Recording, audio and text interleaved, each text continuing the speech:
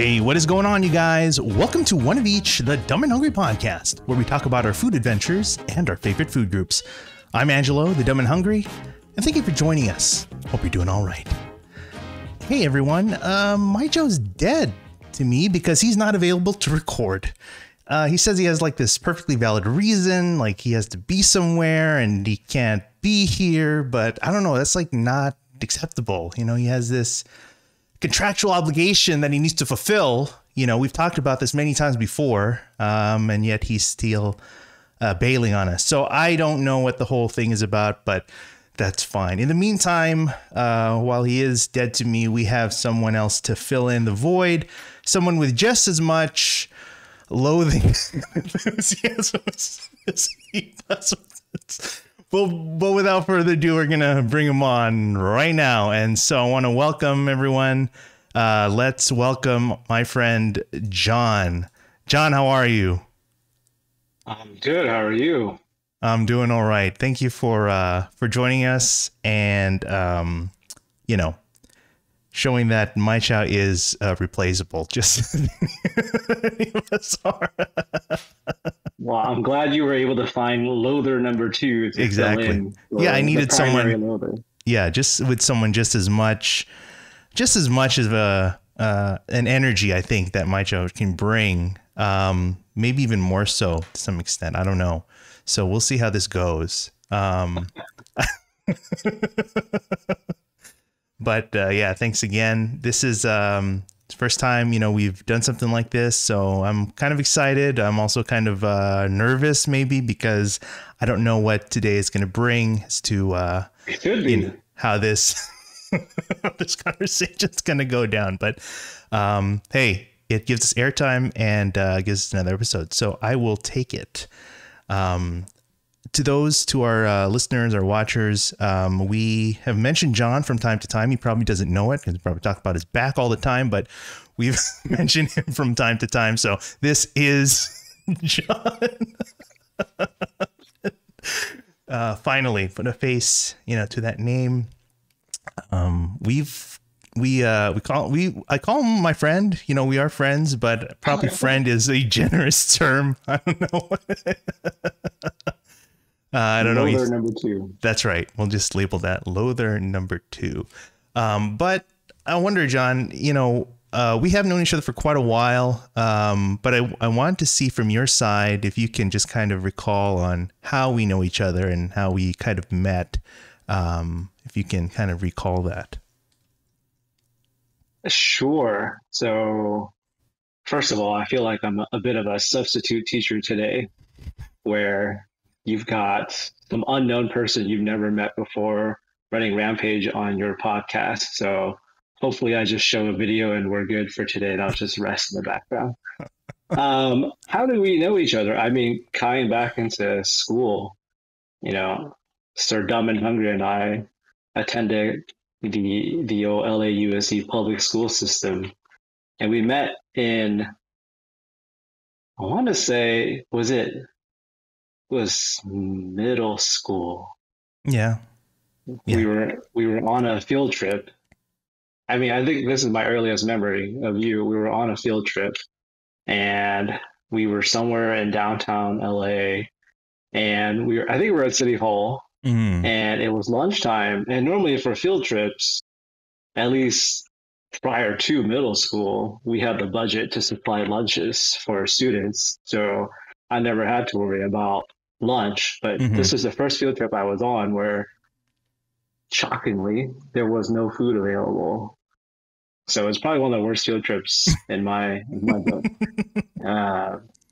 So I found myself foodless and penniless, you know, and so short of starting to beg for money on the streets while this field trip was going on, Angelo kindly donated $5, which was a lot of money back then. I got you a lot of food at the old Carl Jr. Donated $5 towards my cost. So I was always like a homeless, vagrant beggar, I guess. And Angelo was the guy on the street who pulls up at the freeway intersection and hands out money through his window. I think that was my first memory. I mean, obviously, you didn't pull up in any vehicle of sorts at that time. But yeah, we bonded over food, and just was a starting point for us. That's my memory. Is that more or less jive with what you recall? Yeah, I guess so. I mean, it was just a bribe, basically. It's like, please spend time with me. Yeah. It was a contractual exchange, right? You offered me consideration, in return, I offered friendship. And a lifetime. Or kinship, yeah. What I didn't realize was that it was lifetime commitment. I should have bargained and negotiated. That's my first lesson in negotiations, was know your worth, because you can get locked into a lifetime contractual relationship for $5, not adjusted for inflation.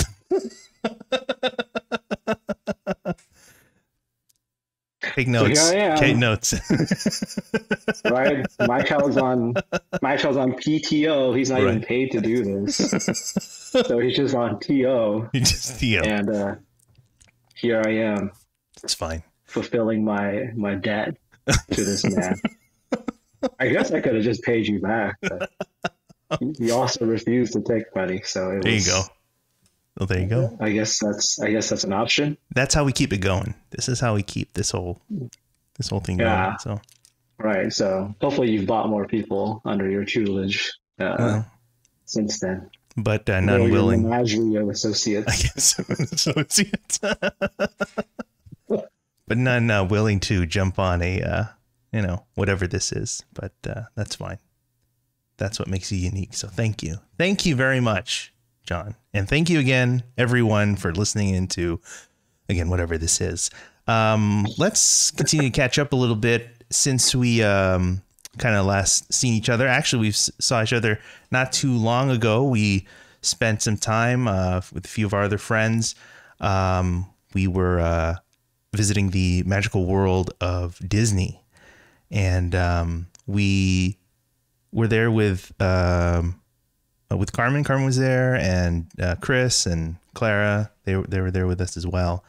But we spent most of the day, I don't know, eating, I guess. I don't know. That's really what ended up happening. So it was a pretty good day. What do you remember from there? I mean, we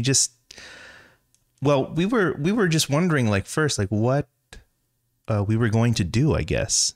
I don't know what kind of activities, were we going to do any rides? But I think it just ended up being more on eating. Yeah.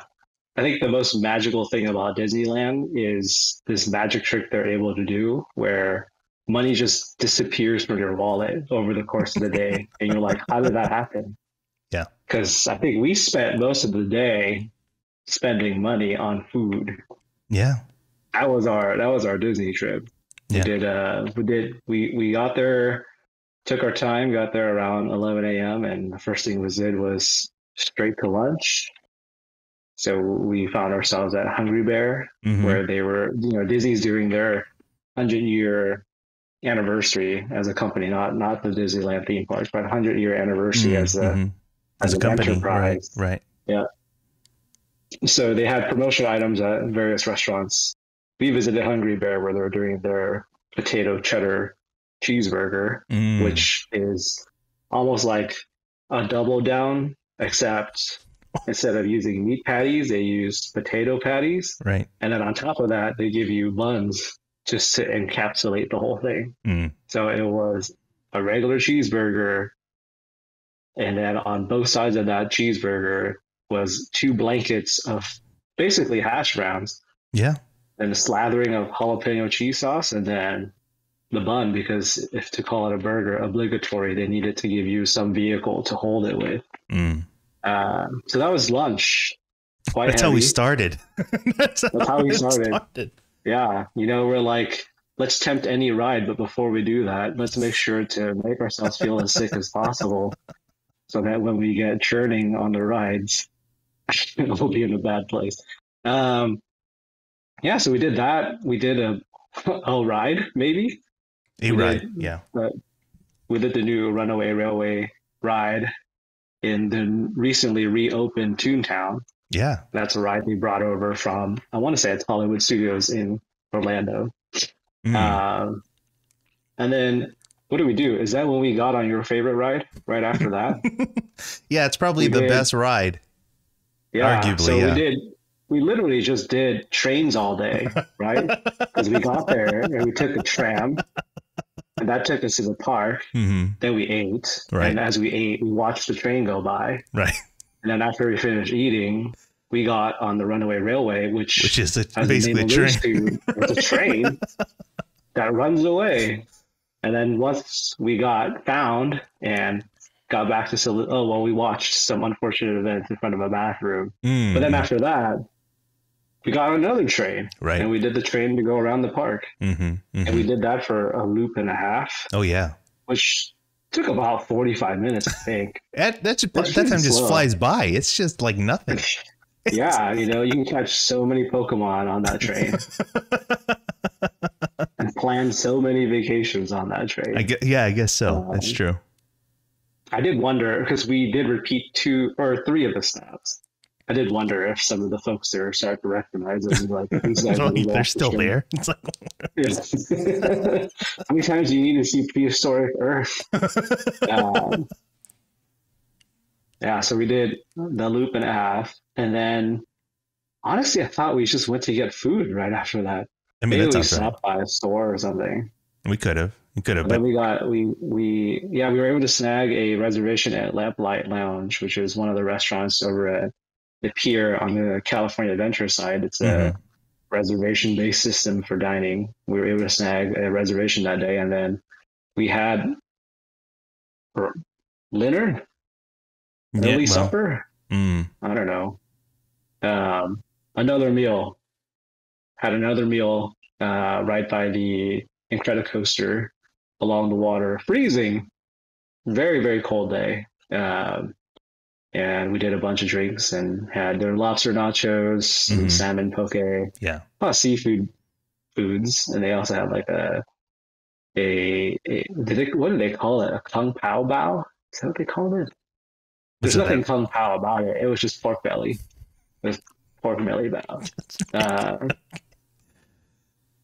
Yeah, it's a misnomer. So if you order it, don't expect the kung pao. But I think we overate there. I started to feel sick. And so we're too sick to do any rides. Right. So I think your solution was, let's get cookies. Let's get dessert. But yes. Yeah, let's get dessert. So we got cookies at, I can never remember, Jack Jack's, is it Num Nums? I think so, yeah. But next to the Incredicoaster. Next to the Incredicoaster, yeah. It was like a deep dish chocolate chip cookie, because why not? And a shortbread cookie. And then once we were done with that, I think you said, my meal isn't complete until I've had ice cream. So then we went to get ice cream. And I was surprised. I thought we were just going to get, I thought we could just get soft serve by that place at the pier. I forgot what the abominable snowman thing. But they only have like the fruity flavored, whatever it is. We just kind of. I think they used to do soft serve. Oh, absolutely. Ice cream. Ice cream there, but because it was June gloom, they changed it to very sad fruit flavors. They were like, we're not standing for this. We're going to go get American old fashioned vanilla. Yeah. Yeah, I think so. So we ended up at the ice cream shop near the entrance of the DCA, and I had we rode the train out of there. That's so we literally did train, then a train of food appeared at our table, then train. Then we walked across the park for another train of food, then to get on a train to return home.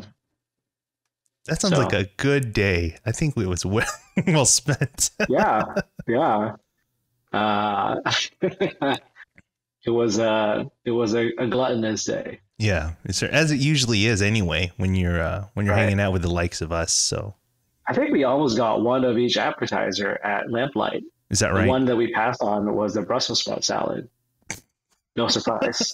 I wonder why. Well, we dodged. Should only be brown. That's what we were sticking to. At least we dodged that one. That's fine. We dodged that one. Yeah, but in the meantime, in between we also had some the Dole Whip, right? Oh my God, that's right. That was good. I enjoyed that. we ate so much. I literally can't remember it all. Well, I mean, it was a lot. Yeah. You probably want to like kind of repress some of those memories because it was just so much, but that's fine. I don't see a problem. It's just, it was a good day. Right. That's all I can say. It was a good day. This is the way you do Disneyland. Right. You saw how many people were stressed out on their apps. Like, oh my God, the wait time is 80 minutes now. Meanwhile, here we are. Oh, can we get a reservation here? Where's the churro stand? Where's the churro stand? Why don't they have special churros? Yeah. Well, the churro we had that day was a churro like in... oh my God, we had churros. Yeah, that's right. Covered in powdered sugar and also a side of the like this guava cream cheese dip, which was quite good too. So, especially with cream cheese, you know us with cream cheese. It's quite nice. I've seen a meal or two where cream cheese was consumed excessively. Right. Almost exclusively. Well, those are the dark days. They still might creep up now and then, Right. Some people have a bad day. They'll just do a bottle of wine or they'll eat a tub of ice cream. Mm-hmm. I've never met people until you and Mychow will just do a block of cream cheese. Just absurd. Yeah. Like just you eat it like a candy bar, I'd assume, made with a spoon. Well, it has it's nice, it has a nice soft texture, so it's easy to just kind of get through. And yeah, it's easy on the gums, right? It doesn't exactly. It doesn't at all. Why don't they use that as baby food? I don't understand. High protein, high fat content. The baby's still growing. Let's get on that. That would be a big hit, I think. So there's a reason why you and I are not doctors. There are numerous reasons for that, but that's right. That is definitely one of them. Well, good. I'm glad sounds like we had a good time. And I hope speak for yourself. I was dying. It was so much food. I mean, it was a lot. I mean, it was. I mean, we were still thinking about getting that turkey leg, that sriracha turkey leg. I was not thinking about any turkey legs. Chris certainly was. He was very tempted, as was I. To me, when you guys said turkey leg, it felt like you were saying curse words because I was just so tired of food. Anytime you said sriracha turkey leg, I just heard F-bombs. Or just like, yeah, we're speaking nonsense here. It's well, we decided to save it for another time because I'm sure we'll be back and for another day of just overeating and riding the train. So. Yeah, I think that turned out pretty good. You think about it, we literally paid for the privilege to buy more food. And then we just sat on trains. Yeah. Yeah. That's literally our whole day at Disneyland. We didn't even stay for the fireworks. I don't know. Maybe they didn't have the show because it was a cloudy day, but maybe. They do them on Saturdays. They're like, no, we're good. We're just gonna train out of here.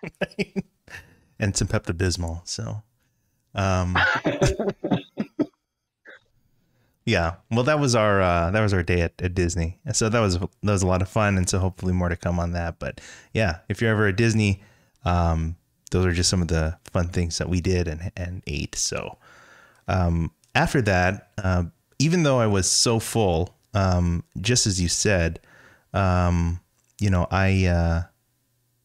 I really couldn't, I didn't know what to do with that. So I ended up eating more the next day. So, so the next day. Your judgment so poorly. What? I think it's on track. It tracks pretty well. Right.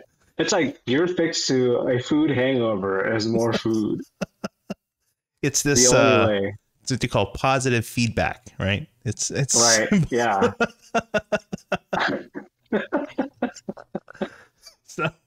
So I couldn't get enough. So so the next day I met up with some of our friends and we went to a brewery in Long Beach called Ambitious Ales. And we've in previous episodes we've mentioned them from time to time. A lot of pop-ups come through there. A lot of great food served out of there. along with great beers, even though I'm not one to partake to all the time, but every now and again, I guess I will. But in this case, I did. But at Ambitious Ales was a pop-up called dumplins. And dumplins is, as the name kind of implies, serves dumplings. And this is actually, yeah, would have thought, right?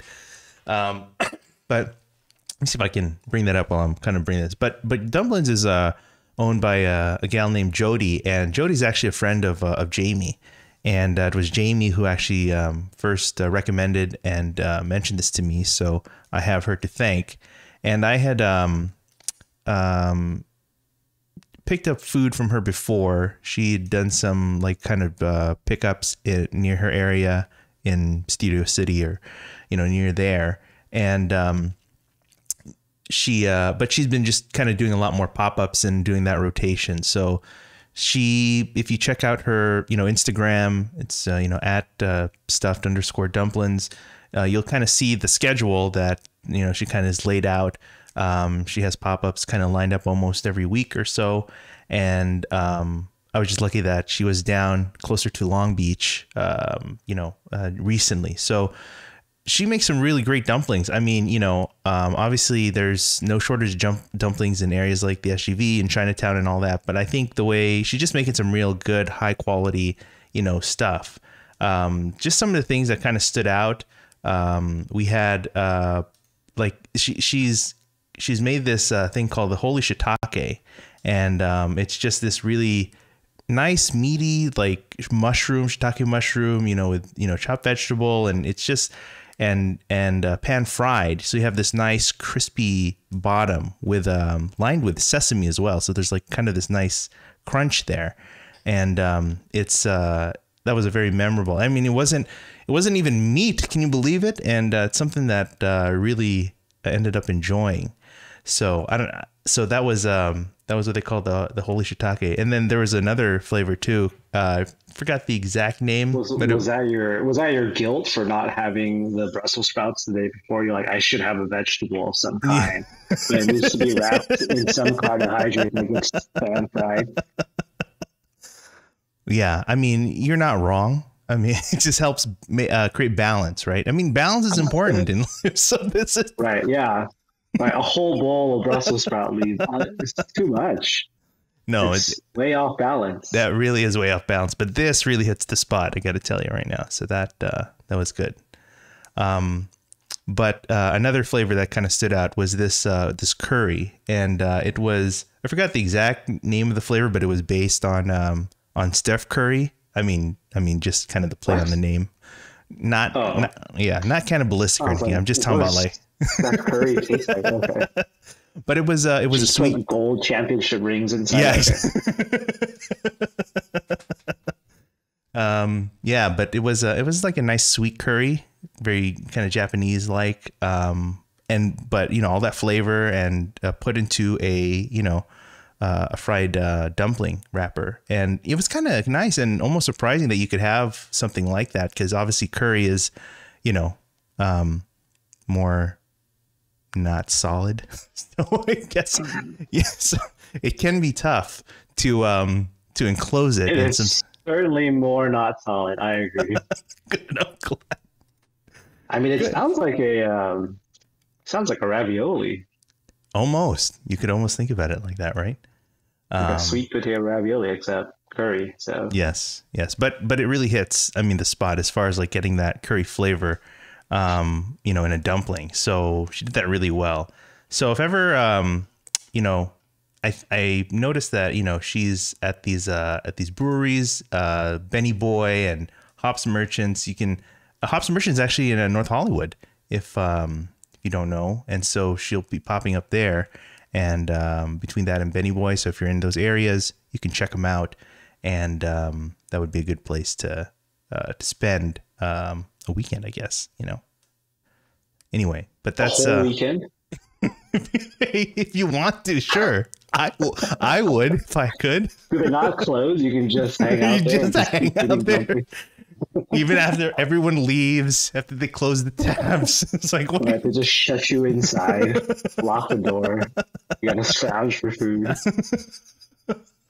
Yeah, just going at the scraps. It's like, Now you mentioned you had a beer with the dumplings. How does that pair? Did you enjoy that pairing? you know, I just know that it was good. I don't really pay attention, I guess, to the flavors, I guess, that it brings out. But usually I take usually drink lighter beers, and those that are like more fruity, maybe sour. So I think that's what I had in that case. It was like this berry kind of sour beer. I enjoyed it. So it's just an obstacle for you to get. Oh, okay, you enjoyed it. It's like I have to get through this first, right? Me and my dumplings, yeah. Yeah, right. I need to be socially accepted, but I'm really here for the dumplings. Right. Or is there a cover charge where you can't eat at that bar unless you get a beer? Well, I mean, you know, people who listen here know pretty well that usually I'm more familiar with breweries only because of these pop-ups. So I probably wouldn't have gone, you know, otherwise.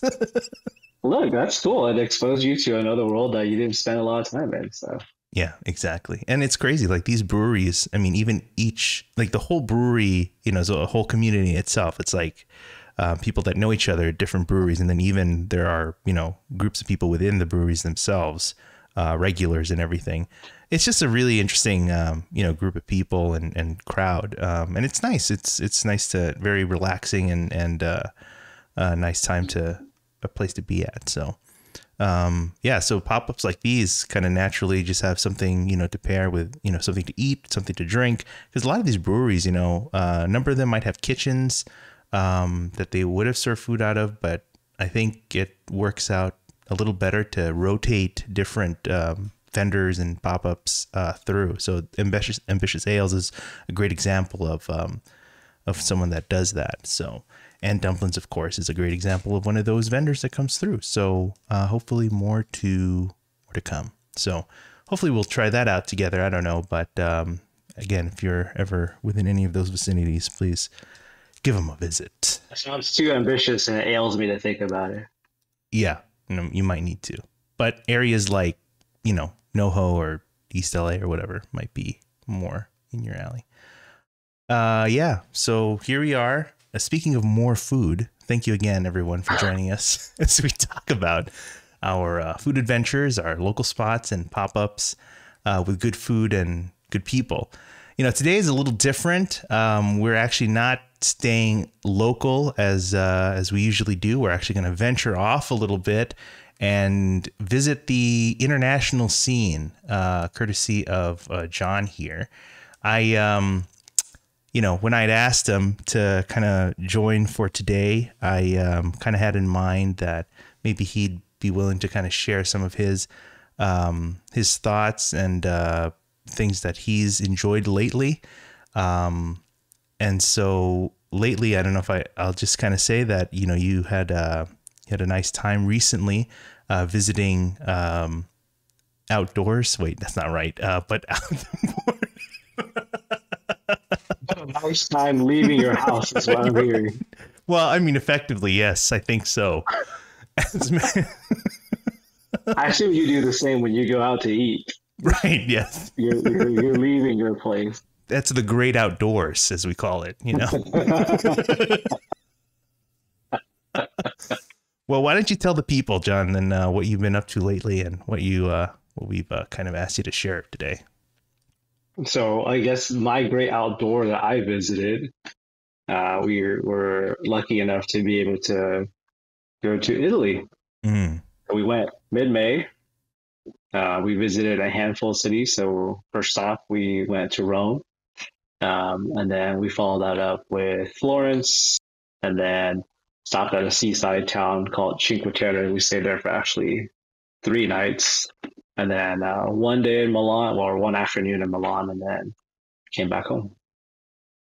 Very nice. So we spent quite a bit of time over there. I think it was 12 nights. I could be wrong. I didn't help to plan any of it. I was really there along for the ride. Okay. So I really don't know. I'm still trying to remember what the itinerary was because I was just there to experience it. I was fortunate my wife and her sister and my brother-in-law planned it all. Yeah. My job was to learn Italian. And then, so, I spent a lot of time doing that. Did you? A lot of Duolingo. Learned a Okay. lot of words that I did not need, right? Because it wasn't teaching me to be a conversationalist per se. It was teaching me how to say things like, that's my cookie. And I need that's a that. monkey. I think I need that in my vocabulary. Right. Well, hopefully the local Italian people aren't taking your cookies that you need to ask for it back. But yeah, I found out that a lot of, in Rome especially, there's a lot of students out doing study abroad programs. And when we were walking through the neighborhood, we were staying in a town or a part of town called Trast. And in that area, there was a lot of students, a lot of young international students, a lot of them from the States. You could tell by the way they spoke. But it was really strange because you were walking around this very old historical area and all you heard was American English. Oh, interesting. So it didn't feel like we were too far other than the surrounding, the atmosphere. Everything around us was very American. Yeah. And Florence had a lot of students too, but it was felt more dense, at least based off the area we were staying. So you saw a lot of folks, a lot of visitors, a lot of locals. And then Cinque Terre felt more Italian. It's a smaller seaside town. I think we saw there was either 400 to 700 local inhabitants across the 5 towns, and then the rest are tourists. So easily flanked on all sides by tourists. But it's just become tourist towns, right? That's what their local economies rely on is visitors. So a lot of restaurants, some experiences you can do, a lot of gelato. A lot of gelato shops everywhere. Gelato shops to Italy are like the bakeries to France, right? It's like every other store is a gelato shop. I didn't look it up, but it did feel like there must have been some kind of municipal requirement that if you're going to open a store, you need to be flanked on both sides by gelato shops. So they were in plenty. But yeah, that was our trip. It was a good eating adventure, right? So Italy is known for the Holy Trinity, the 3 Ps. They've got pizza, pasta, and paninos sandwiches. So we definitely indulged in the trifecta. Obviously gelato too, but they named it with a G, so it's the Trinity. But that's like a finisher, right? You finish your meal, you go get gelato. Yeah. Or if it was you start your day with a gelato and have gelatos throughout the day. Right? It's like, oh, I caught my train. Let's have a gelato. Right, exactly. A little celebration, right? I found my Airbnb using Google Maps. I get a gelato. So we weren't quite that extreme. We had other things in the agenda. We went to the Vatican. Very, very busy. Saw some paintings that I did not realize were in the Vatican, but we saw them in our textbooks growing up. Yeah, I couldn't recall them for you, but.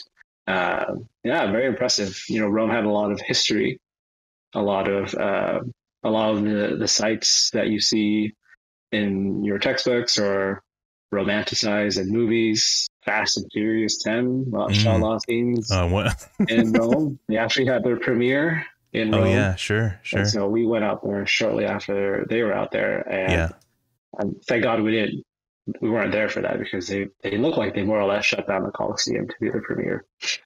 It was just very cool. We were able to walk around Rome, and just about everywhere you went, there was some kind of historical site that survived through hundreds, if not thousands of years and are still standing today. And, they're impressive to observe. And in between them are somewhat modern stores and living situations. So it's very much a very old city embedded with old history. I think as a result of all that history, there's very few. It's not a very big town to begin with, but there's no real good subway system per se. There's 2 lines that will get you around, but you do rely heavily on walking and on buses. But that's not why you brought me here. You just want to know about the food. So maybe I should just move off this topic. Forget the history. What do they eat? What do they eat? Well, that's part of history too. History and culture, Right. Yeah. That's the main. Isn't that the main component of culture is food? Is food. That's right. That's how you learn. I don't know what else makes up culture. They talk about work culture and it's just food, isn't it? That's right. Exactly.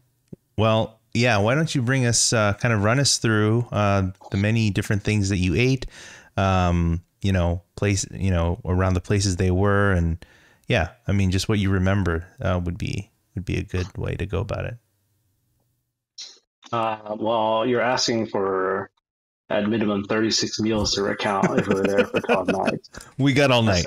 I got time. Plus 2 airplane meals, plus 2 layover meals. So got a lot to go through. Let's see. I had to boil it down. We should just start with pasta. Yeah, they're known for pasta. We have a lot of Italian brands that you can buy in the grocery stores here. Barilla is a huge, prolific brand in our grocery stores. And Barilla is big there in Italy too, but we didn't eat any of that stuff. We had what the locals are making. But pasta in Italy it's hard to describe. I mean, it's the perfect al dente. It's got very flavorful sauces that accompany it.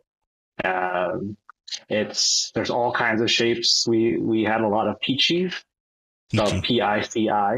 Okay. Pici. Okay. And then you can think of it almost as between a spaghetti and an udon noodle.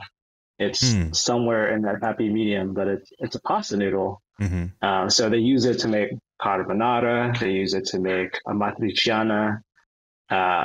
You can get, I mean, it's just about any sauce. It's almost like pick your pasta, pick your sauce, boom, wow. We can make it for you. So it's a very versatile, seems, type of. It's a very versatile food. Yeah.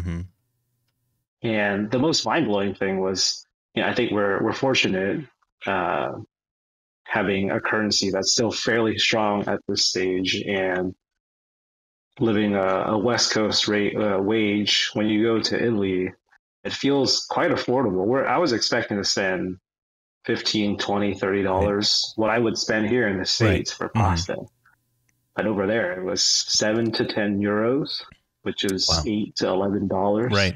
Right. For some of the best pasta you've ever eaten. And it's like you can go to just about any restaurant and get a solid pasta. The same. That's not 100% true. Check TripAdvisor. But it certainly felt that way. There's restaurants everywhere. They're not, a lot of restaurants aren't necessarily big restaurants. There's no Olive Garden of Italy. It's just little mom and pop shops. Some chains. Definitely the pastas are a standout. Gnocchi, they had a great gnocchi. Great gnocchi. Sure. We had a truffle-based gnocchi in a cream sauce. That was delicious. I mean, our very first night, we started off with pasta. So, we landed, got our bearings, got to our Airbnb, and then walked over to this restaurant called Mimi e Coco Trast, which Trast is just short for Trastevere, the area that we were in. Oh, okay. And it was busy. It was really busy. I think it was 8 p.m. And there was these we walked by, the area. It's just residential with restaurants at the bottom. Very narrow streets, fits one car. And then every car that we saw parked on the streets had damage on the front bumper and the back bumper. Like they are all parked bumper to bumper. Wow. Corners are really tight. People are really good at driving through those areas without hitting people, but they're not so good about hitting objects. So just about every car was scuffed in that area. I think there's less care. I think you would just expect if you're going to drive through that area, it's going to get damaged. So you're not going to spend the time money to fix it because it's going to happen again. But very small streets, great for walking. But this first restaurant, Mimi e Coco, it was our first restaurant. Had to put my Duolingo Italian to the test. Did it? And where's my cookie? I ended up not. All right. I showed up, and the first thing I asked was, "That's my cookie." It wasn't even asked; it was a statement. The very first thing I asked was, "Okay, we have a table for two." And it turns out you don't learn that in Duolingo. So at the end of the day, I ended up on Google Translate anyways. Typing in, "Can I get a table for two?" Or for four, sorry. So they told us, it was about a 15, 20-minute wait. So sure, no problem. hung around, took a look at their menu, and I think we ended up waiting about 45 minutes before Wow. we got seated. It's a small restaurant. It's Hmm. very, very small on the inside, maybe like 7 to 8 tables. And then on the outside, there was about 4 to 5 tables, but they weren't really seating people outside because it was raining. There was light rain. When we got seated, they were super apologetic for making us wait. And I was like, wow, this is very strange. I was very appreciative that they were apologetic, but I wasn't expecting it at all. I'm Mm. used to dining out here in the States where they'll tell you it's 30 minutes and then you wait a day and a half and then like, oh, Right. your table's ready. Yeah. And then that's the end of that conversation. Yeah, they were very nice and very apologetic. And they, for our inconvenience, they gave us all a glass of white wine to start off our meals. Mm. Where am I? I knew we were in a different place. Yeah. As soon, you don't have to tip for service.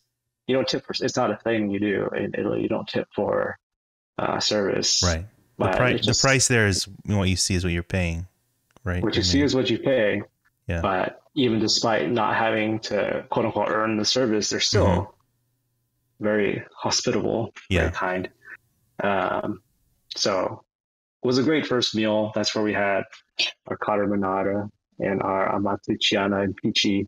I mentioned there's 3 P's. There's the pasta, the pizza, and the panino. Yeah. What I didn't mention is the pinse. Pinse it's almost like a flatbread pizza, but at least the one that we had, I wouldn't call pizza so pinse is just a style of quote unquote pizza. I didn't spend a lot of time researching this. I hope you're on the background now doing the research that I did not prepare. But it's a flatbread, and so it's hand stretched, and it's usually some kind of oval shape. And what was unique about this restaurant was when we were going through the menu, it said raw, and then it said rocket salad, which is the translation for arugula. Yep, that looks pretty pince close to what we had. Nice. So we had, it said raw, rocket salad, buffalo mozzarella, olive oil, and I forget what the other thing was. And we're like, it seems kind of strange to say it's quote unquote raw. But whatever, maybe they're just alluding to the freshness of the ingredients. No, raw means raw. In translation, we learned. Oh, great! When the pince showed up, right? I mean, the crust is cooked, so it was a flatbread that was baked. But then you had these cubes of buffalo mozzarella, just chunks of buffalo mozzarella. You got your salad, your arugula, your rocket salad, olive oil, and it was a very basic, very light food. The crust is not greasy at all. Everything's very fresh, but something about eating fresh bread with unmelted cheese just felt wrong. Really? Because we were expecting a pizza. Yeah. I won't name names, but one of us described the cheese as soft tofu that was just bouncing around and just couldn't even keep it on. As soon as you fold that crust, it starts rolling. It's not baked on there. It's just kind of topped on. It's literally like they took, a bulb of probably not the right term, but a ball of mozzarella and cut it into quadrants and was like, bam, this is pince. So it wasn't a great introduction. It wasn't a good, kind of gave us a bit of a rocky start for pizza in Rome. Yeah. And then on top of all that, it tasted very healthy. So did that not bode well with you? No, did not bode well for this Americanized palate. And that's actually something that we noticed with a lot of Italy, actually, was the pizzas. We're used to eating a certain style of pizza here in the States. I think there's some kind of fat that's incorporated into the crust here. You got really greasy toppings and all these things. And the pizzas in Italy just didn't have that. They were cleaner. They definitely tasted cleaner. Yeah. But we had calzones. We had Neapolitan style pizzas. We had pince. We had another pince just to give another shot another night.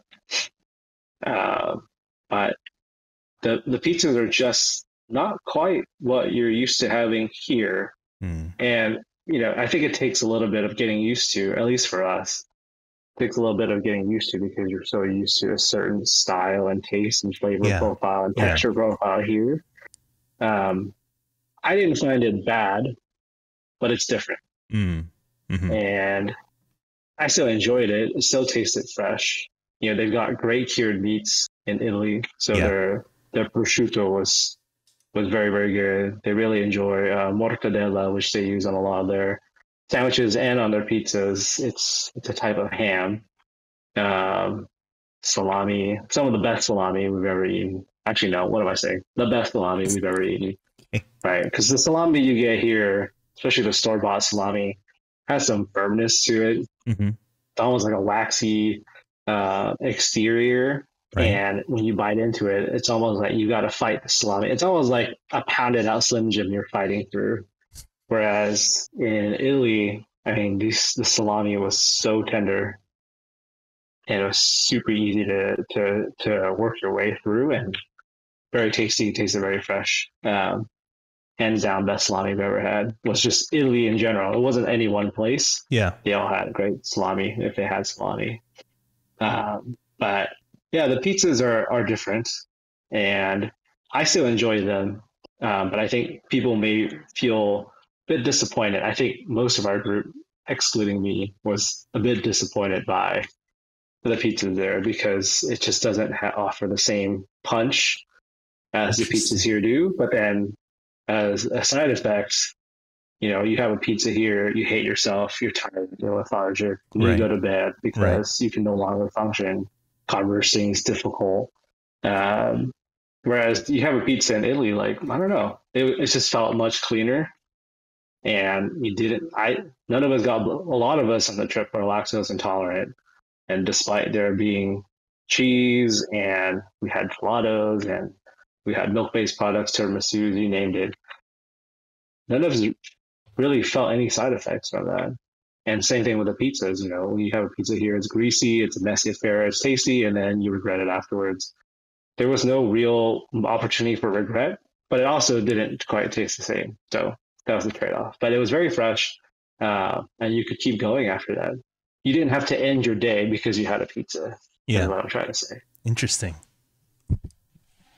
That's great. I mean, again, it sounds like you said it's a different, it's a different experience, a different, approach, I think, to what we expect pizza to be here in the States. But I mean, it came from there, right? I mean, that's where pizza came from. Imagine. That's what they say. And then America thought, no, this is not going to work. Let's just, it's like, this is all wrong. You need to stuff the crust. Crust. And then you might as well stuff the whole thing and then bake it in a cake pan and then stack the toppings. Right. And then find other things besides cured meats to put into it. That's right. Yeah. That's how we do it. And butter.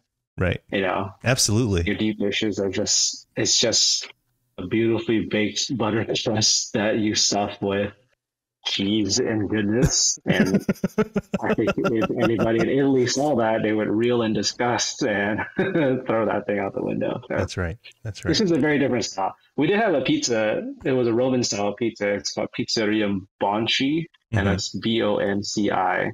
Highly reviewed pizza spot in Rome, and they do pizza by the slice, or pizza all'Italia. I'm probably butchering that. Thanks, Duolingo. And you know, you literally order. You tell them how much to cut off of this. I mean, it's going to sound unappetizing because I already just said pinsa was not good, but it's like a giant pinsa. It's just a massive pizza that they've made. Yeah. It reminds me of Detroit style pizza. It's got a very fluffy crust, and then the bottom has a very nice crisp to it, but not as greasy for a reason. So again, same thing. They sell it by you. They basically are sitting there with scissors, kitchen shears, cutting these pizzas for you.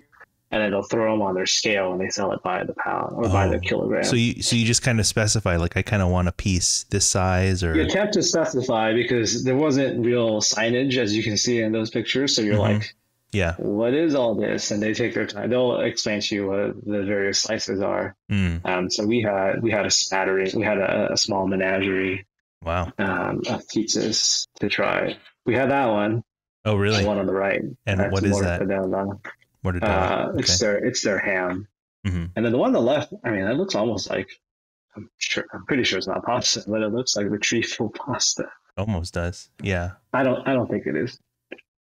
It looks like a julienne Uh, kind of vegetable on there, I think. yeah, they did have some interesting vegetables, and I don't know, it was just because of language barrier, but one of the pizzas had a heaping pile of greens all the way across, and we asked them what kind of pizza pizza it was, and they said it was chicory, Chicory. which I didn't look that up, but it was a green vegetable. It looks like a flower. What is I mean, from what Okay, well, it wasn't flour at all. So clearly it was a I mean, language, it's an herb, but I mean, like, it looks like it's sprouting flowers here, so I don't know. Yeah, those ones are probably not ready for eating. It's probably past due. Should have eaten it earlier. Um, but yeah, I did enjoy that one a lot. They weren't as flavorful. Again, it's like I think the salt isn't as heavy. Mm. The grease is not as heavy. And even at this place, there wasn't a lot. We had one that was a tomato-based sauce, and even Yeah. the tomato-based sauce wasn't that tomatoey, which was kind of surprising. But there were Interesting. other pizza places that had more quote-unquote tomatoey, San Marzano Yeah. style Mm-hmm. crushed tomatoes on their pizzas. Those are much better. But again, Interesting. all very light, Wow. So, except I mean, for Bonci. That was probably the heaviest pizza.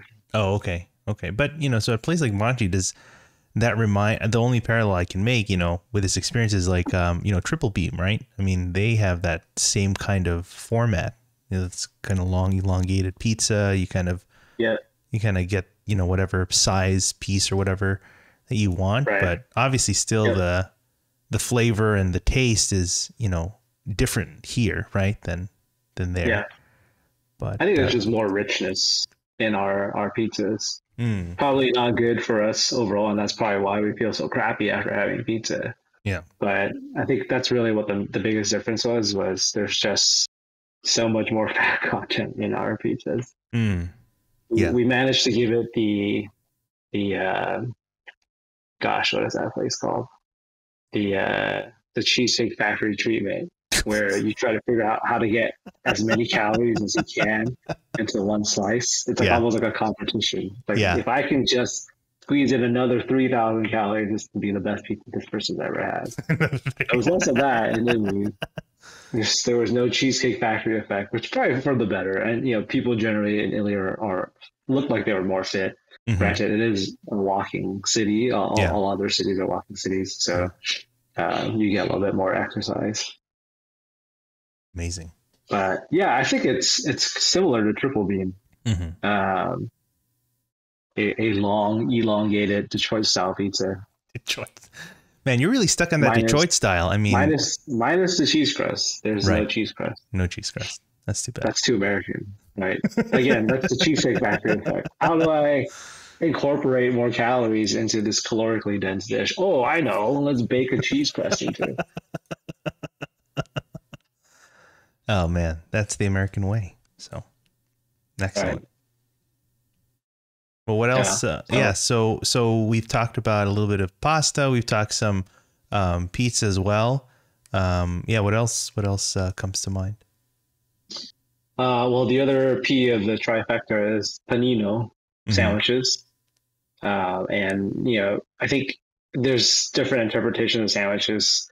There's obviously the Italian style sandwich you get here in the States, where it's some kind of soft bread, bunch of cold cuts, some vinegar dressing and greens. Yeah, none of that exists. At least I didn't see any Italian style sub in Italy.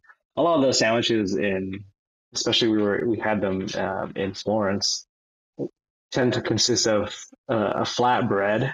Kind of looks like a focaccia, but it's not greasy. So I didn't look up what kind of bread it was. Probably a place you can look up is Al Antico's. It's AL and ANTICO. Vinaio. Okay. V is in Victor, INAIO. Yeah. That's probably one of the biggest sandwich chains out there. In Florence, they've got a location that's literally three full size shops side by side, Oh, really? with My full God. service counter, and Mhm. then across from them is another full size shop that belongs to the same sandwich shop. So they've got four sandwich shops in the same area. Crank out the lines because there's a ton of people. There's a lot of foot Really? traffic that goes Really? through this place. Yeah, so you can see, yeah, in that bread, yeah, it's like a flat bread type thing. It's not a rich bread by any means. It's Yeah. quite light, very toasty, maybe like Mm. a, a elevated saltine factor, and it's better than that. But Okay. um, and then they just dress it with various cold cuts. Um, Again, the mortadella, salami. They've got prosciutto. What else do they have? I mean, there was just a whole variety of cold cuts, and it's like the Jersey Mikes of Italy. You know, Really? you've got huge cuts of meat just in the Yeah. display, Uh-huh. and there's someone at the counter. Right. Bear in mind, these are really small restaurants, Oh so my God. there's someone at the counter literally just, I don't know where this is. I didn't see this. They're just shaving fresh cold cuts. Yeah. So you go up, you know, they welcome you, they ask you what you want, you list off your sandwich, and then they just pull out the orders and they start making them. And as the sandwiches are done, they just yell out the sandwich name. And if that's one you ordered, you reach for it. So we had one that was, I think it was called Fabuloso, Mm-hmm. and it was truffle cream with salami or prosciutto, some cold cuts. My God. Rocket salad. They're a big fan of rocket salad, which is arugula. Um, and I think it had even like an eggplant spread, you know, but there's all kinds of mixes of things in these sandwiches, and they were pretty solid. I did look up, so the sandwiches, again, just like the pizzas, just like the pastas, everything relatively very affordable Yeah. to the cost of dining out here in LA. And again, no tipping, no taxes, no Right. mandatory Right. health charge on top of everything. It's just, this is the menu price, this is what you pay. If you're sitting at a restaurant, there might be a coperto, which is a cover charge. Mm-hmm. And Mm-hmm. that's intended to cover things like your silverware and napkins and tablecloths and things like that. And that's just a cover charge per person, and it's between €2 to €4. But Yeah. otherwise, like a glass of wine is €5 to €7 if it's a house wine, and even getting a bottle for the table is, I think, about, we saw wines as low as €10 to €20. Wow. There's no such thing as a corkage fee. You know, you go to a restaurant here and it's like, hey, I brought my own bottle of wine. Do you mind Yeah. opening? Yeah, it costs $30 to Right. open that bottle of wine and give you glasses. Whereas, you That's know, right. that doesn't exist in Italy. We told that to we did a bike tour and we were talking to our tour guide and we told her about the corkage fees that we pay here. And she literally just stared at us and just gave us a WTF look. Yeah. She's like, Yeah. that's unheard of. I would never pay somebody to uncork my wine for me. Exactly. But yeah, it's just social norms that we're used to having out here that doesn't exist out there. But Mm-hmm. anyways, I digress. So the sandwiches are just like the pastas. They're very affordable. They were between €6 to €9. And then if you want to splurge on one, I think there was one for €10, which again, about 1.1 conversion factor. It was $7 to $11 for a big sandwich.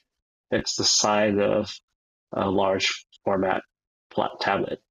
It's part of the they're like a 12-inch laptop. Okay. That's pretty sizable. I mean, Is that the best form factor I can think of right now? Yeah, and a 10 to 12-inch laptop. that's pretty big. Yeah, Yeah. it was no joke. Yeah, you could definitely hurt someone if you hit them with that sandwich. Substantial, not very stuffed, as you can Mm-hmm. see in the picture, but just really fresh cold cuts, nice smears, fresh vegetables. But again, lack of lethargy once you've consumed it. That's one of the most popular sandwich shops in Italy. It's probably one of the most well known. Some people say it's overrated. I enjoyed them for the most part. There was one I wasn't a big fan of, but otherwise, generally enjoyed them. Um, there were other sandwich shops that I didn't get to try that one of our group was able to try, and they did say they had some better sandwiches out there. But Atlantico's has popped up here in LA at Pizzeria Mm. Mozza a couple Oh, times at okay. months ago, Okay. and they've Yeah. sold out each time. So it's kind of a proof of concept for them to figure out where they can pop one up. I think they're planning to open a location rumored to be in K-Town this year. Okay. But I haven't seen any updates. They have 2 locations, I want to say, in New York. Okay. Mm-hmm. But the sandwiches in New York are $16 to $20. Of course. And right. I wouldn't be surprised if the price point is somewhere around there here in LA. And then you still have to add tax and tip and all those other things, right? Yep. Yeah. Service fee for wrapping the sandwich up for you. Yeah. So it'll be interesting to see what that business model looks like when it comes over here. But yeah, there's an opportunity for us to have some. So you don't have to go all the way to Italy, although I suspect it's not going to be identical. But no, of course. I mean, this is a kind of a tangent, but I feel like, some people might take it in a pessimistic way, like, LA doesn't always have like standout food, or maybe quality is maybe not, if you go overseas, you go international, whatever, like all the food you have, there's probably the best you've ever had, right? And what we have in the States, again, it might get you bloated, or might get you just feel something different. But I think in an optimistic sense, like, it's amazing what type of food you can find in LA, particularly because there's just so many types of cuisine that you can find within, the city radius. A lot of maybe smaller spots and towns might just have a lot of, I don't know, maybe a few good spots and a lot of fast food chains, right? Not that we don't have those here, but I think that you can find, different types of food in a street corner or something, or popping up somewhere. It's I think it just showcases, it just has LA showcase, I guess, as a great way to experience different types of food and culture. So I don't know, that was just kind of what I was thinking about that. I absolutely agree. You can definitely get an incredible variety of food in LA, and their quality items as well, right? I think the biggest difference you'll notice when you go to Italy is it's just in general, it's different from what you're used to having here in LA. And I think that's part of the charm of what makes it taste so much better, is that they've got different sources of water, they've got different varieties of vegetables you're growing. So even though it's very recognizable, your eyes will say, hey, this is pasta. It just tastes very different because the components that go into it are different from the things that you can get here locally. And maybe they're ingredients that you can find at your farmer's market, but who's spending the time going there to fix themselves a nice Italian style meal at the farmers, using farmers market ingredients. So I think that's probably where the biggest difference is just the source of where their food comes from. And I think there's something to be said about their philosophy is very much farm to table. Things are fresh. I'm sure they deal with the same thing we deal with. If major grocery stores have distribution channels, produce has to sit on shelves or sit in trucks before they make it out to the stores. But I think the amount of time that they're in transit and the amount of big produce that's in Italy compared to here, maybe not as substantial, or the timelines to get them into the store are not substantial, or even the pesticides they use. Could be a whole factors of thing. We didn't go and do a bunch of research. We just knew that after a meal, we were ready to go to do the next thing. Never really felt tired. And that was probably one of the most incredible and satisfying things about eating in Italy was, I mean, you would be broke if you were in Italy, right? Because you would never feel tired of eating. You would just be like, shoot, I just had 3 cows and a lamb and I can get on to the next thing. Exactly. So yeah, it's just different. I think that's really what it is, right? You're used to ingredients and qualities of ingredients that's local, more local to LA, and sourced more regionally, and they get a source from a different regions or higher latitude. I don't know if that makes a difference, but I'd imagine just the climate, the types of produce they're able to grow, all sorts of factors go into the quality of food they consume versus the quality of food we consume. That's not to say that you can't get great pasta here. We love the pasta at Bestia. Right. I personally enjoy Pasta Sister. There's just quite a few pasta places. They're just different, of course, compared to what you get out there. Of course. Interesting. We bought a bunch of store-bought pasta to try cooking here. And we're tired of the old Barilla. That first blue box just tossed you because there's no other option except the grocery store's private brand. So we bought a couple of just random bags. We didn't even know what the brands were. And we tried to figure out what's a good brand of pasta, and it's really a lot of the articles mainly just talked about what was popular in Italy, not necessarily rating the texture or the flavor of the pastas, but something you'll see consistently is you want to look for a pasta that's high in protein content. So yeah, unfortunately everything's in the metric system, so all the pastas are in grams, but you want to look for about 13 to 15 grams of protein per 100 grams of pasta. And fairly consistently, I mean, every package of pasta we looked at had at minimum 13 grams of protein. So I was like, well, that didn't help me eliminate any choices. Like going to your local grocery store and it's like, oh, I want to buy peanut butter. Okay, here's 15 varieties of peanut butter. Pick poison. Kind of feels like that in Italy with pasta. You go to a grocery store, even like a high-end grocery store, there's a ton, well, not high-end because you expect to have more variety, but even like their equivalent of, I don't know, like a Ralph's or Vaughn's, although they're never that size, so significantly smaller. But if you go to a grocery store out there, there's like 7 to 10 brands to choose from. So I think we bought 4 different brands. We've tried 2 of them now since we've been back, and it's easily their pasta is better than our pasta. Really? Even their store-bought pasta. Yeah.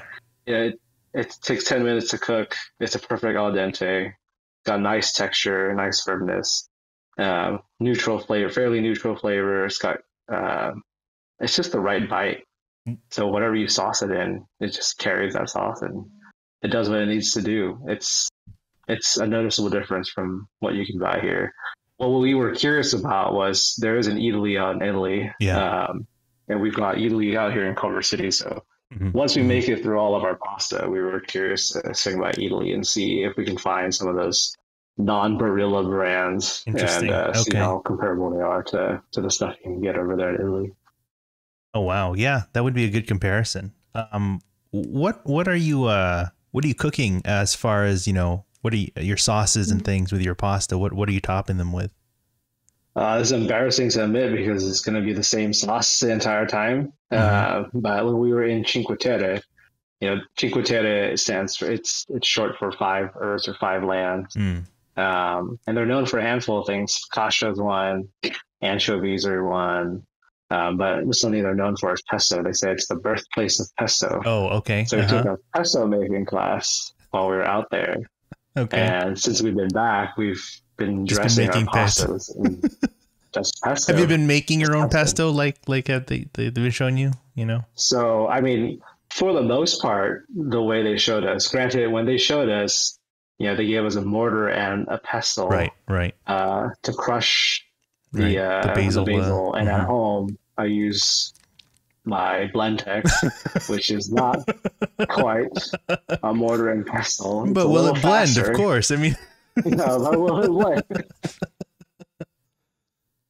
So that it's not 100% replication because their variety of basil is very cute, vibrant, small leaves basil plant, and out here at Trader Joe's, like the basil plant is the size of my fist. The leaves are the size of my fist. So it's not the same variety, but the flavor is pretty good. Yeah, I can't give you the recipe per se because I don't know how we measure it. It's kind of just eyeballing and trying to figure out what consistency you like. But all the pestos just basically consist of 5-6 ingredients. It's a good olive oil. Basil, obviously, pine nuts, some kind of cheese, usually a pecorino romano, which is just a type of, it's a sheep's milk cheese, pecorino. Yeah. And then the romano just means it's from Rome, and Toscana is from Tuscany. That second word is just telling you where it's from. So basil, oil, pine nuts, cheese, salt, and garlic. 6 ingredients. Very simple. And then it goes in the Blendtec, and you just figure out how much oil. Probably the trickiest thing is just oil. How much oil you want to add. It just depends on your preference. For the consistency or whatever. Right. Yeah, exactly. The problem with the Blendtec is it's so powerful. And because I want my meal quickly, I will blend it at one of the highest Oh RPMs. my And so when it comes out, it's almost like a mousse. I think the oil emulsifies. It becomes almost like a pesto mayonnaise. my Um, Oh but, Lord. once you get it onto a hot bowl of Hmm. freshly cooked pasta, it'll incorporate the oils will kind of release into the pesto. The cheese at the end of the pesto will melt into your pasta, and you just give it a quick mix, and it's super easy to do. Yeah. Trader Joe's has right now they've got a ton of basil, Yeah. so it's super accessible, and it's not really expensive. I mean, probably the most expensive ingredient is if you're buying quality olive oil, probably the olive oil. Very nice. And the cheese. Yeah. Actually, no, that's not true. The pine nuts are really expensive. All right. So the more I think about it, it's fairly pricey. Fairly pricey thing to put together, but you're not using the whole bottle of olive oil, and you're not using the whole wedge of cheese every time you're making it. So, and you're really just adjusting the taste. And the pine nuts are really expensive. I mean, they were telling us even the pesto making class, the pine nuts they get from Pisa, and per kilogram, it's more expensive for a kilogram of pine nuts than it is for a kilogram of gold. Oh my. I did not independently verify that, so if I'm misleading your listeners, please fact check me. It's usually Mychow that does the fact checking here because I'm the one who spews out the misinformation. So let me just misinform, and then when Mychow gets back, you can have them go through. And That's right. And then in the next episode, before you guys get started, just offer all the corrections. That's a good idea. Yeah, I'll get on that. This happens when you take TO, Mychow. That's right. You think you can get away from us, but yeah. Yeah, exactly. Okay. So yeah, those are the three P's, and obviously they've got other foods besides the three P's. Gelato being the biggest one that comes to mind. We had a ton of gelato. Yeah. Kind of the same trend, It's just you don't feel super heavy after you have it. The serving sizes are reasonable. The pricing is very reasonable. We went to Grom, which is over here I think is in Century City, a gelato shop. Fairly pricey here, but over there it was about €3.50 for two flavors of gelato. What was the name of the place? Things are, Grom, Grom. Oh, okay. Like prom, but delicious. Sure.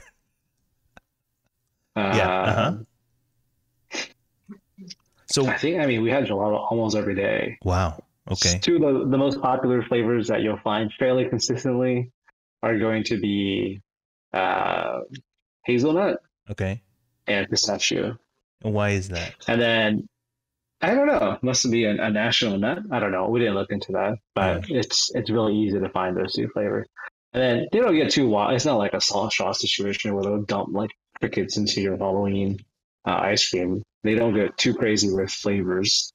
Some of them have banana flavor, which was really nice, fresh banana flavor. In Cinque Terre, so they're known for anchovies. They're known for basil. They're known for focaccia. They're also known for their lemons. So one of the places had it's a lemon cream flavor, crema de limona. Wow. Limona? It's a lemon cream flavor. That was very nice. Okay. And then the other thing you'll tend to find pretty consistently at the gelaterias in Italy are sorbets. So fruit-based sorbets.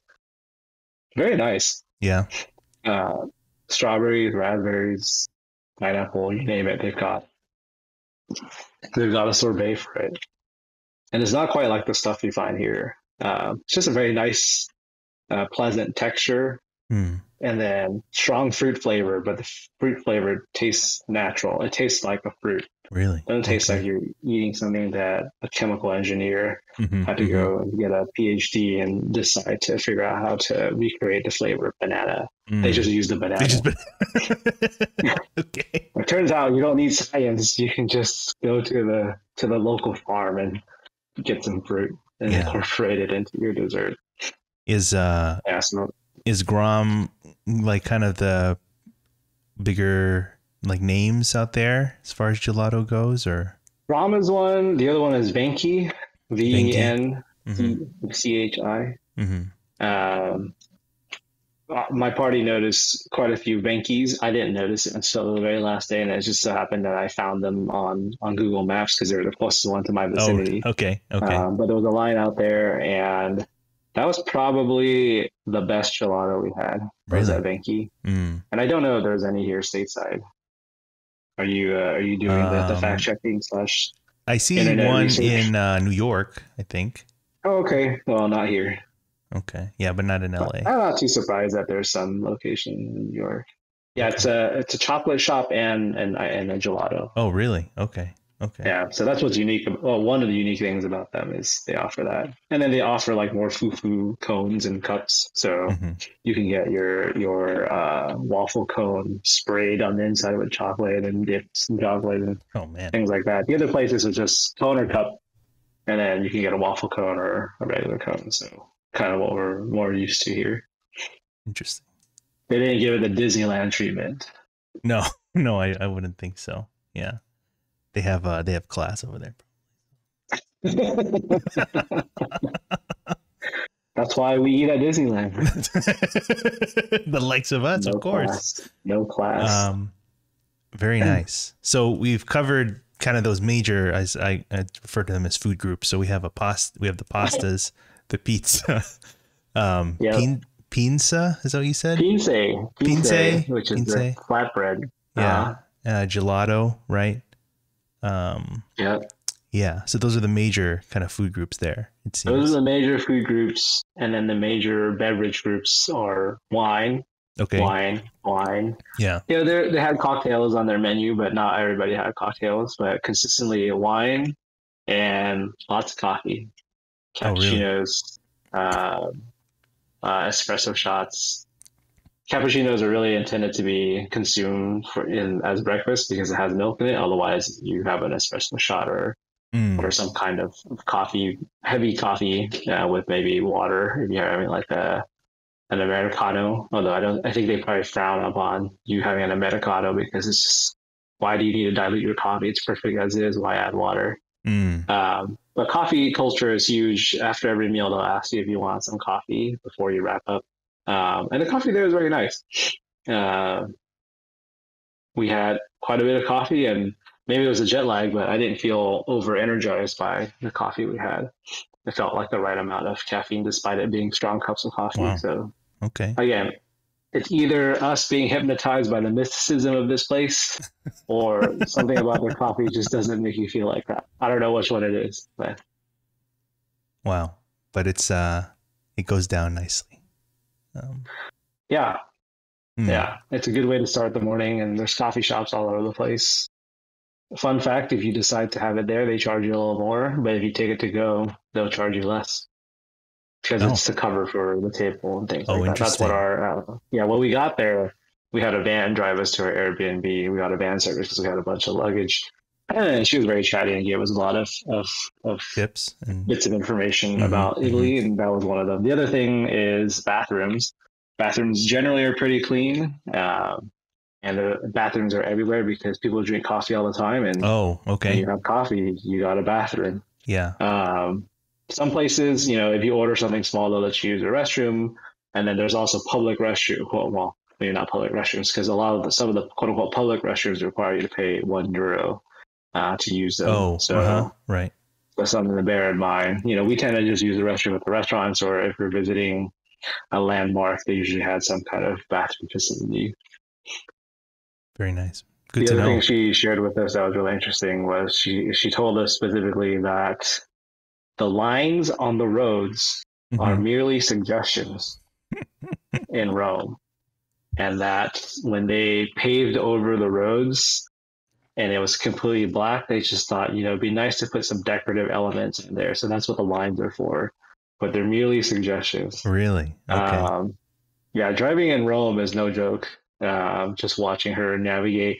I mean, it was a big van. I think it was almost the size of a Ford truck. It was like a Mercedes Sprinter van that we Okay. were in. Yeah. Almost like cargo And size. Yeah. yeah, almost cargo size. Super tight roads. Yeah. You know, obviously not made for cars, especially big cars, but she was Hmm. able to navigate those corners, get through the city, squeeze through really tight places without any hassles and any scratches or bumps or anything like that. So I was very impressed. Yeah, they all have a really good understanding of the dimensions of their cars, except when it Hmm. comes to parking, I guess, because that's when all the stuff's happening. But I mean, they park very close to one another too, right? So that's something that was very different from what I'm used to here in Hmm. LA, where you have a little more space, you give people more space in front behind you. Over there, it's like if you got space to creep up, you're gonna creep up as close as you can creep up that far right Yeah. behind you. Man. And I can't imagine how long it takes to get out of a parking spot. No, it'd be kind of nightmarish for us, for our kind here. It'd be crazy. Oh yeah, no, we would be kicking and screaming, and probably would scratch the other car, and hopefully people are honest enough to leave a note. But that's it's just a different culture, different Hmm. way they look at their cars versus how we look at our cars. Yeah, exactly. Wow. Okay. Well, good to know. So we've talked a lot again about different foods, different food groups, good examples of, what you've had. I just want to go through, maybe you kind of identify a few kind of things, and maybe you'll repeat some of the things you've already mentioned, but let me just start. What would you say is the favorite and the least favorite items that you've had, among everything? If you could name one, one of each there. Favorite and least favorite items. Do we do like a worth it winner? Go at one different price points. What is some of the best foods? If that works for I mean, you, if that works for you, I'll go for it. try. I'll try. I mean, on the high end, we did do one Michelin star restaurant. It Hmm. was called San Jacopo. Okay. Let me look for this place. And what kind of restaurant was this? It was Italian. a very. It was just pinces and wine, just elevated pince, taco jet, everything. Things kind of wrapped in a bubble. Yeah. I don't know why I can't find it in our itinerary. I think it was San Jacopo. Hmm. Uh, So but it what did, was, hmm I mean, it was all, the chef was very playful with the menu. So there was it was a tasting menu, and they had a summer menu and then the regular tasting menu. So I believe we had the regular tasting menu. I could be wrong.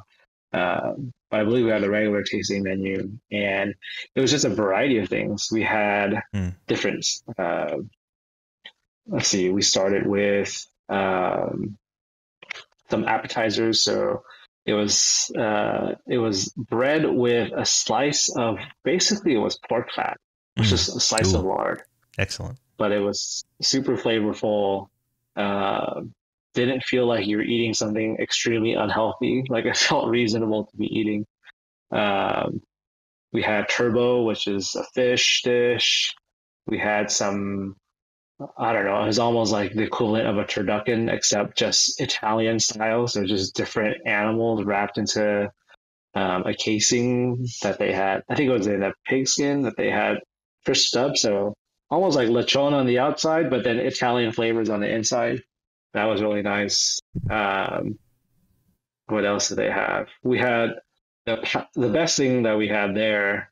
Everybody raved about the palate cleanser they gave us before dessert. Mm, And the palate cleanser was, I mean, it was, everything was a work of art, but the palate cleanser was this pineapple. It was like a very thinly cut pineapple, almost like sashimi pineapple that they wrapped around. I would have to guess maybe some kind of cream cheese or like milk based mm, item. And then there was different citrus elements to it and floral elements. Very, very nice. Great palate cleanser. I would have been happy just having palate cleanser all night and not eating any of the dessert. Dessert okay. was good too, Yeah. but it was just very refreshing. A very nice way to prepare that pineapple parrot. Yeah. But yeah, it was just a very imaginative uh, menu, as you could expect from a Michelin star. And it didn't feel very pretentious. Some of the Michelin star places that we've been to, even at the one Michelin star level, some of them feel a little pretentious. Really? Okay. The way they talk about things, the way they point things out, and they interact with you. This felt like no frills. enjoy this experience. Yeah, it's different from what you're used to dining in a regular dining environment. Yeah, it is a higher level of service, but it didn't feel overly oppressive, or it didn't feel like they were watching you too closely, or it didn't feel like you're being monitored by Big Brother as you attempted to eat whatever it was that the chef came up with. Okay. But that was up there as a favorite. So that's at the high end of the price point. Okay. Focaccia in Manarola, which is one of the towns in Cinque Terre, that was really nice. There's a place called Pie de Campu, and it's a cute little place on the rooftop. They're known for lemon trees, so they've got lemon trees growing in their backyard or in the space, the dining space. They've got string lights going through, so we went out there for dinner.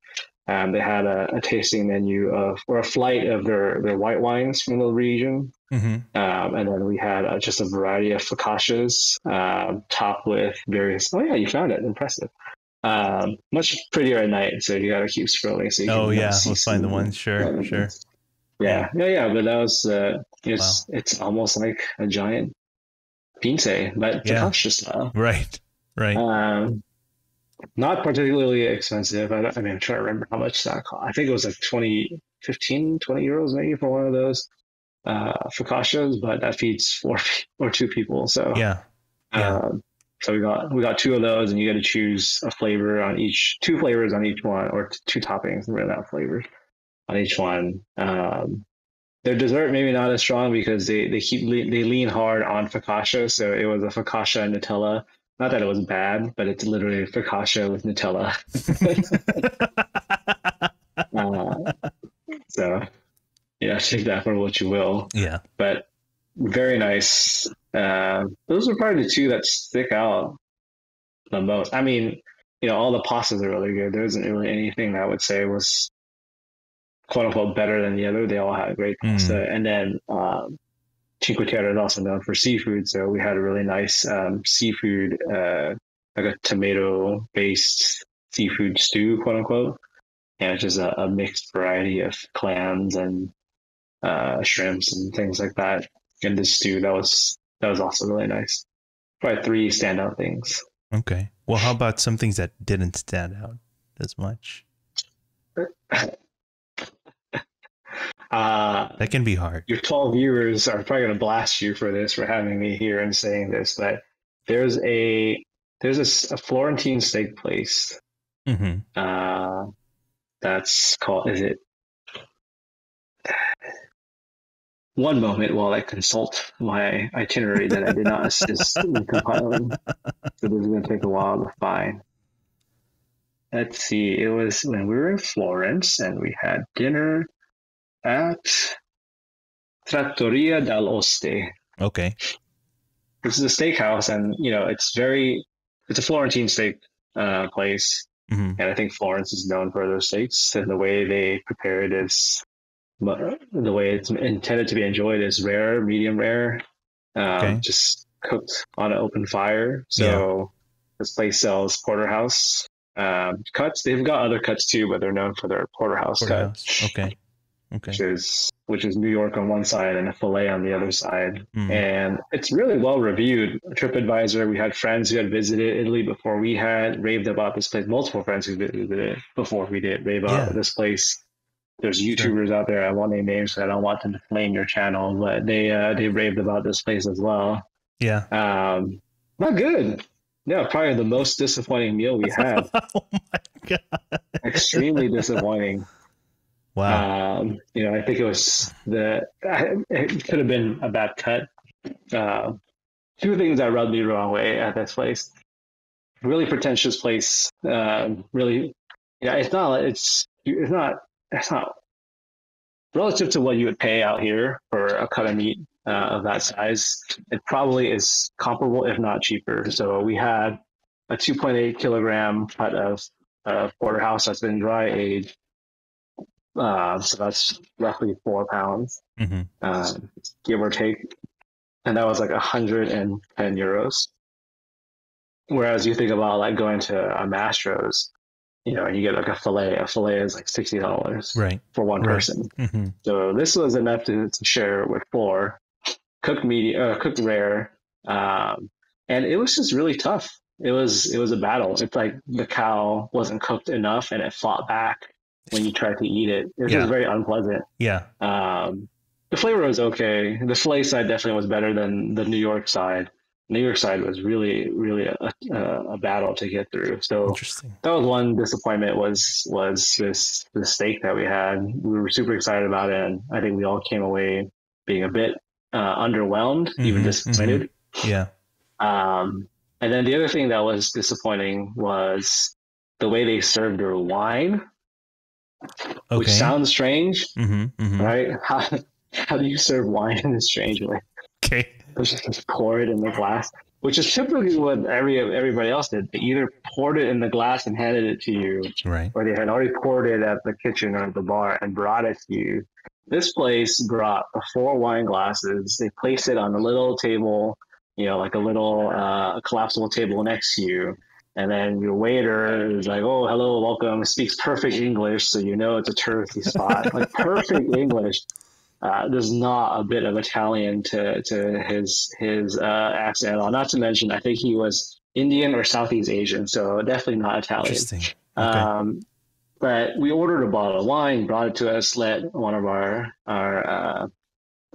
travel buddies taste it. We said, "Cool, good." He said, "Great." And then normally once you say good to go, it's not corked, it hasn't gone bad, they'll just pour your wine glasses and leave you be. This guy poured maybe a tablespoon or so of wine into one wine glass, and then he tipped it to the point where it almost poured out of the glass. Then he started to twirl it like a cement mixer to coat the entire glass surface. Okay. The interior glass surface with wine. It's almost like he was trying to, I don't know, ensure that it was evenly coated with wine before he then took whatever wine was in that glass, poured it into the next glass, and repeated this process until all 4 wine glasses were done. I can't imagine if you went there with a party of 12, would you have to literally sit there and wait for this guy to coat 12 glasses of wine before you finally got to have it? But I mean, we've been fortunate enough to have been to a few Michelin star places. We've been to some, quote unquote fluffier places here in LA. Never in my lifetime of dining has anybody seasoned my wine glass with the wine I'm about to drink. So that was a really strange experience. That did not help at all with the dining experience. It was one of the first things they did. It definitely put a strange note in our mouths. And then as soon as we had the steak, we're like, this is 2 strikes. Wow, that's surprising. So, I think that is very surprising. Yeah, very surprising. It's very contrarian to what everybody else says about this place. So my guess is it was probably a bad cut. It is very well reviewed up and down. TripAdvisor, Google, Yelp, word of mouth, YouTube, friends. Everybody gives it rave reviews, but I'm giving it 2 questionable thumbs in a sideways fashion. Very interesting. I would not revisit. Yeah. Okay. Yeah, that's too bad. It's just interesting that not everything is always as cracked up to be. Okay, well, I guess we'll pay a visit to Black Angus then. And yes, let's get their dry aged. Oh man. Okay. All right. Well, that seems to really stand out as maybe not one of the less favorable, kind of things. I am curious though. Would you say that was the most expensive meal that you had? Or the steakhouse? Yeah, the steakhouse. No, the most expensive meal would have been the Michelin star. The Michelin star? Okay. Yeah. And what about the cheapest meal that you had? That's kind of hard to say. I mean, like a singular item, I guess. I don't know. I mean, what constitutes a meal? Yeah, at this point, I don't know. Because we had, like, for example, we had a coffee and a pastry one morning. And to me, that felt like a meal. To you, it's probably an insult to have just that amount of food and be satisfied. How much? The cheapest thing we had was It was €3 for a cappuccino, and then €6 for, they call it cornetto, which kind of looks like a croissant, and then it's filled with more rocket salad, more cold cuts, maybe cheese. Yeah. That was €6. So was that the cheapest thing? Because Al Antico sandwiches were, I think, €7 or higher. I think that was the cheapest thing. We did when we were on the train to Milan. We did pick up some grocery store bought pizzas and focaccia. That's probably the cheapest meal we had. I think the focaccia was like €4 in the grocery store. From a grocery store. The Carrefour is one of their grocery store chains. Mm-hmm. And so when we were in the train station, going from Cinque Terre to Milan, we had a quote unquote layover at, I think it was the town called Levanto. Mm-hmm. And there's not much around near that train station. You know, you go to the train station in Rome and it's massive, sprawling complex, tons of restaurants. You arrive at the train station in Milan, massive, sprawling complex, ton of restaurants.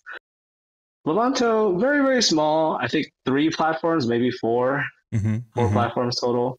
One restaurant, which is not really a restaurant, it's a cafe. It's a convenience store. So yeah, we didn't want to eat chips for breakfast. So we picked up some focaccia and a small personal sized pizza that we had shared amongst ourselves at the local Carrefour. And I think that was probably €4 maybe for each of those items. Really good though, surprisingly, especially for a grocery store. The focaccia was really nice, and the little pizza was fine. Just pizza. It's Rome. It's Italian style pizza. Okay, all right. It actually tasted more similar to something you might find in our grocery store to go pizza item. Interesting. Oh, the other thing that I did not really enjoy was there was another focaccia place in Manarola. Mm-hmm. That, you know, so when we did our pesto making class, it was on this part of the island where it's a very small piece of land. It's a very narrow but long piece of land, beautiful view of the ocean or of the Mediterranean, but no space for a kitchen. So the food that you got served was almost like a charcuterie board. But unlike a charcuterie where you have a variety of meats, the only variety of meat is prosciutto. Very good prosciutto, but just crazy volume of it. So it was a giant cutting board full of prosciutto. There was some of the best cantaloupe we've ever had. Yeah. There was a burrata salad in there. What other elements? A couple of pieces of bruschetta, and then the rest of it was prosciutto. And there was a ton of prosciutto. And then when we finished the burrata salad and removed the bowl that was sitting on top of the prosciutto, it turns out I thought they had just piled the prosciutto onto the board so that it was forming a moat around this bowl. No, when you remove this bowl of burrata underneath, it turns out it was more prosciutto. So we just couldn't finish it all between the two of us. So I stopped by a focaccia place to get some focaccia to accompany the remaining prosciutto that I could not eat. Mm-hmm. And the focaccia was just very heavy, very oily. Yeah, it was really? Olive oil. Wow. Focaccia. Yeah, and it was maybe a little too much. You know, the olive oil was nice. It was a nice flavor, but it was just too much of it. So that was probably one of the other items that was not as appealing. Interesting. Okay. Oh, you know what? The Pinsa, that very first Pinsa. How many of these things do you know we asked people for that they didn't enjoy? Yeah, Pinsa was a rough start to pizza Italy. Okay. So those 3 things. But hopefully it kind of the first Pinsa. I see. Yeah. But hopefully it redeemed itself over time, you know, with other places that you visited. We had one more Pinsa and we said we're done with Pinsa and it moved on. Okay. Okay. So now it's back to Little Caesars and Digiorno here. So I don't think I can. At least I'm gonna need some time. Yeah, Digiorno is tricky because it has an Italian sounding name, so you think it's like the pizzas in Italy, but I suspect it's not going to be similar. Well, you know, it's not delivery. Right. It's Digiorno. Well, I don't want to end on such a a low note. But I think from all the foods that what's wrong with Digiorno? Nothing wrong with them. But from all the foods that you have mentioned, you know, the standouts and everything, if there's a food that you could go back, when you do go back, that you could have again, right, immediately, as soon as you get off the plane or whatever, what would that be? Either specific dish or restaurant. Pasta and a sandwich, a panino. Panino? Yeah, a sandwich. Oh, okay. I'd be happy having either pasta or a panino. From any particular place or just? I mean, we had pasta from several places and they were all good. There was nothing to complain about. And then I only had sandwiches from that one place, but there was a couple other places that was on the itinerary but didn't get a chance to try. But similar style, where flatbread, cold cuts, rocket salad, spreads. But those are, if we had more time, I would have spent more time eating. Okay. Sandwiches. Yeah. Very nice. Okay.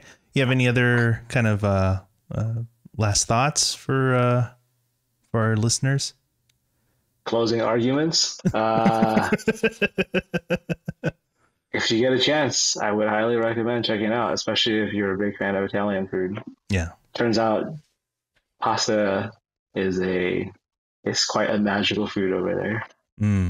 Okay. And Italy is massive. There's a lot to check out. We only did a handful of places. We did make it out to wine country for a day in Tuscany.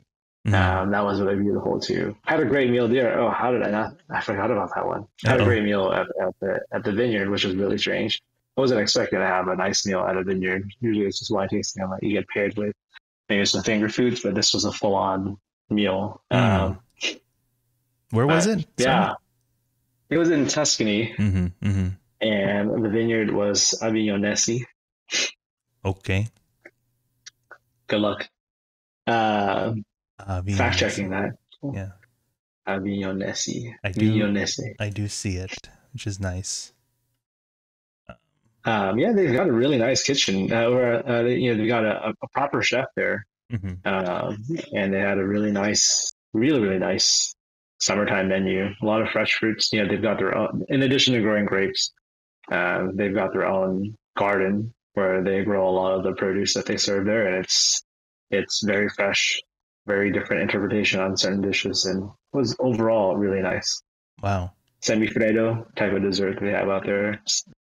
Semifreddo is like semi-soft or semi-frozen. Okay. It's like a softer ice cream that's not gelato. That was really nice. Yeah, there was actually quite a lot. I mean, if you're asking me to recap 36 meals, I can't. I'm not going to be able to be particularly helpful. I see. But in general, we had great experiences dining out in Italy. And for we were expecting to spend much more on food in Italy, and we were pleasantly surprised how much it came out to be. So check it out. That's fine. Just another reason. Yeah. Just another reason to, try it out. Maybe go back. Yeah. And get some more. If you're a fan of pasta, yeah, that's the place to be. Yeah. If you enjoy gelato, it's the place to be. Okay. Good. Well, thank you very much, John. I really appreciate all the knowledge and the tips and everything you've shared with us today. I hope our listeners kind of glean some good info, and I hope we didn't wear you down too much. I thought I'm exhausted. I don't know. Mentally, I didn't even talk as much at work. I mean, even just talking, I mean, as soon as you got on, I knew it's already downhill from there. It's like, that's right. As soon as you made the introduction and tried to recall where we met, you're like, oh man, this was a regretful decision. I know. Exactly. Well, that's how Mychow feels every time. See, he has to go through that every week, whatever. That's why he's taking time off. So right, time off is really just a mental health break. Exactly. Trying to mend his psychological health. That's right. Well, thanks again. I hope, I don't know, hopefully, I wonder if you'd consider to come back on for more of your adventures and trips or things. But, for now, I mean, hopefully you've really shared a lot, and I'm sure our listeners are really down to try out or at least take a look at what you've shared. So you know, from all I could say, buongiorno, right? Thank you. we've come to you too. Digiorno to you too. Well, it sounds like we've come to the end of another episode, so thank you for joining us. We're excited to bring you more of our adventures with good food and good people. You can reach out to us at Instagram. I'm at Dumb and Hungry. When Mychow is not dead to us, he's at my_chow. You can also reach us by email at hi@dumbandhungry.com, where you can leave us your feedback and your love letters. You can find the videos here on YouTube. Won't you like and subscribe and smash? You can also find the audio here on Spotify, Apple Podcasts, and wherever else fine podcasts are served. But until next time, I'm Angelo. I'm not Mychow. And on your next food adventure, remember to try one of each.